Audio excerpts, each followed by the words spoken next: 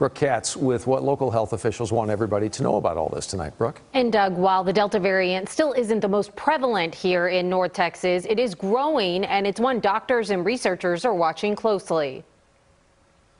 Looking at the way the Delta variant has accelerated here in the United States in the last 3 weeks, by fall, this could be the predominant strain at the rate that we're going at.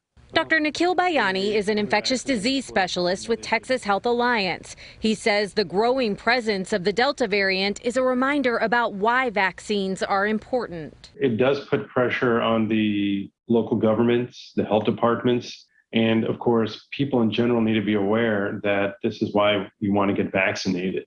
The latest data from researchers at UT Southwestern shows the Alpha or UK variant remains dominant in North Texas, found in about 60% of their sampled individuals. But that is followed by a rise in the Delta variant, now in more than 20% of those sampled. So thus far, we've seen 6 cases in Dallas County. So again, we know it's present, and that's what it is, sort of a race to get as many people vaccinated and slow this down. While not a large number, Dallas County Health and Human Services Director Dr. Philip Wong says it's a concern, especially as restrictions ease and vaccination rates continue to decline. The greatest risk are the people who have not received the vaccine, and so it is at their own peril to be going around without masks and things.